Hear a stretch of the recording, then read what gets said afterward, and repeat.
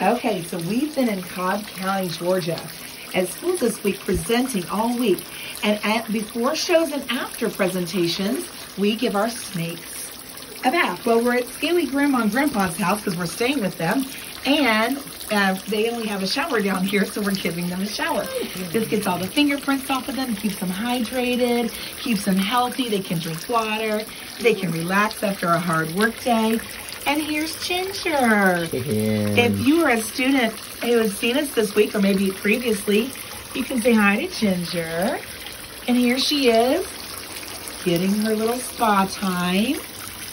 Yeah, in this nice, just relaxing area. And then when we're in a shower like this, Rick just puts her over the bottom part where the water drains out, so it kind of fills up a little bit. And her squish covers it. Yeah, her little belly scales cover it, and then it makes like a little pool of water to keep her nice and healthy. Look, she loves the bath. Snakes are excellent swimmers. They love to soak at home when they have their water dishes, so when we travel, this is how we care for them.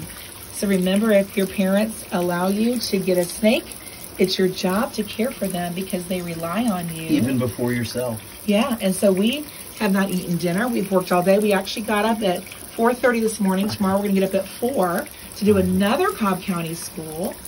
And shout out to the schools we've seen this week. Due West Elementary, Powder Springs Elementary, Fry Elementary, and Ford Elementary tomorrow.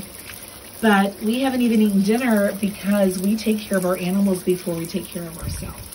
And that's part of being responsible. So make sure if you're a student or a younger person and you're living at home with your parents and they allow you to have a pet, you need to learn how to take care of it, read books. Because a lot of students told us this week that they wanted a snake, which is amazing. But then when we said, well, you know they eat rats, they were like, oh, really? So you have to know what they eat and how to care for them and all of that stuff, okay? And look at little Ginger. Miss Ginger says she loves you and she enjoyed meeting you this week or anytime we're at your school.